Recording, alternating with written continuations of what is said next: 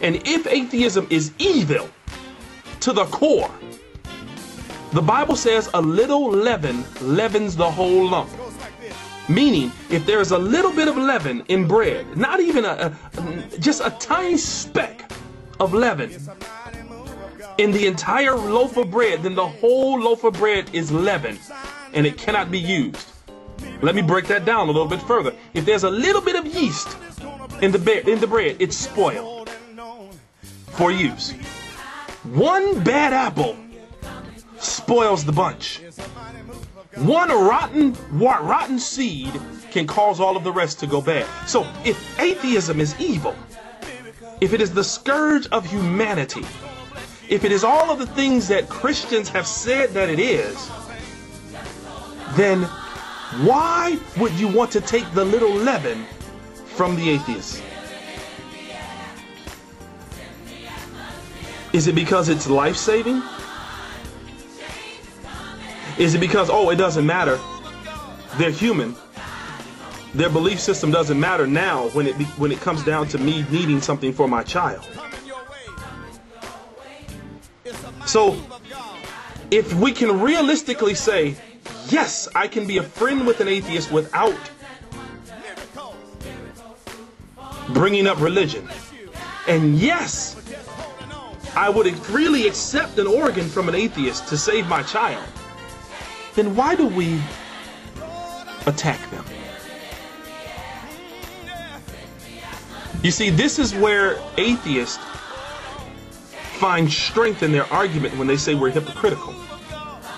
They find strength because they say you'll accept one part of something but not the other part.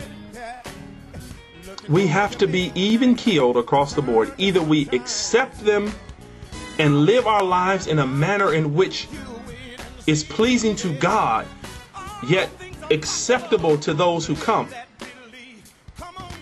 or we draw the line in the sand and we walk strong as soldiers of the Lord,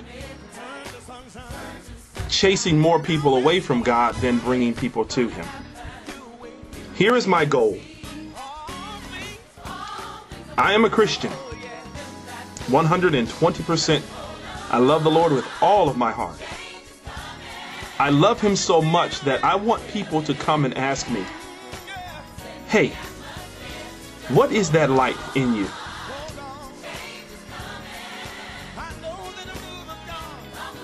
I don't want to have to walk up to people and say, hey, let me tell you about my God, because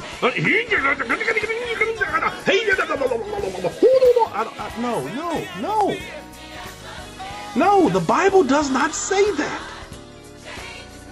The Bible says go out into the highways and hedges and compel them to come in, and if they will not come in, shake the dust off your feet. So how can I compel someone to come in that rejects me? I live my life in a way that makes them feel like, hey, I need to be around that guy. And I need to ask that guy, hey, what is it that has helped you to go from A to B? And if I am a welcoming kind of person, and not castigating, not judging, but just living my life being me, eventually, maybe someone will say, tell me something about it. But if they don't, that's not for me to trip on. It's only for me to show them kindness, loving kindness. And lastly, I'm running out of time here. Let me see how much time I got. Woo, 12 minutes. I'm way ahead of time. The next thing I want to say, nobody answered the question about love your neighbor. Nobody answered the question about love your neighbor. Then lastly, let me say this. There's this question of hell that keeps coming up, that we have to tell people if they don't believe in God what the consequence is. I believe the Bible 110% from front to back. But the problem I have with that theology And that is a theology. It's not. It's nothing more than a theology. The theology of eschatology. You're taking a person's eventual resting place, and you're basically casting it upon them. How do you get people who don't believe in hell to run from hell? How do you get people who don't believe in a God to accept a God that they may be free of his judgment? Which, by the way, is one of the reasons why they don't believe him, because they cannot believe that a God, a loving God, would send a person to hell and burn forever. How do you rightfully open up dialogue? No, how do you go before the Lord at the end of time and say, Father, I had 20,000 people in front of me and I told them all they were going to hell if they didn't believe in you.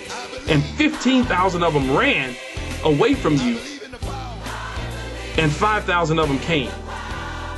But there's a guy next to you saying, Father, I stood before 20,000 people and I showed them love.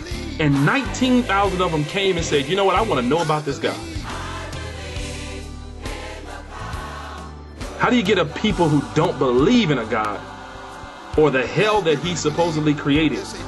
How do you get them to accept that theology, that logic? That's just like you telling me this pen is your salvation, and unless you write with it, you will never be free. But I believe that pencils are better, so I'll never write with that pen because pencils are better. You have to get me to believe that the pen works before you can get me to see that the salvation is in it. We have to get atheists to believe that God works before we can get them to believe in him. And if for some reason they choose not to believe because we as Christians have failed to answer their questions, which is what has happened, then we can't beat them upside the head. We're doing more wrong than we're doing good. I've talked to atheists, and a lot of them have said, if you could answer my questions and show me some kind of proof, then maybe I believe in your God. And the first thing we do when we're confronted with the hard questions is we say, you gotta have faith in order to believe that. To an atheist, a Christian saying you gotta have faith is just like somebody saying, it makes no sense. To them, our faith is not the answer. They are the kind of people that need to touch something, that need to feel it, that need to look at it, that need to logic and reason with it. And there is nothing wrong with that. We just have to figure out a way of showing them proof.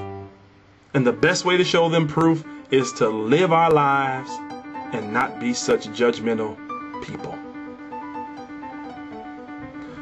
Okay, so I think we've done what we needed to do here. We've discussed what we've needed to discuss. Come, let's sit as brothers, Christian and atheist alike, and reason together, one with another. I would like to open up a dialogue and open up a room in Stickham entitled Atheists and Christians Round Table or something like that. And let's just see if we can talk for 35 minutes to an hour without fighting. Let's see, can we learn from one another in that time? Look at somebody and say, I feel a breakthrough. Peace out. Coming your way. Tell them it's a mighty move of God and it's going to change your day. Come on, clap your hands right there.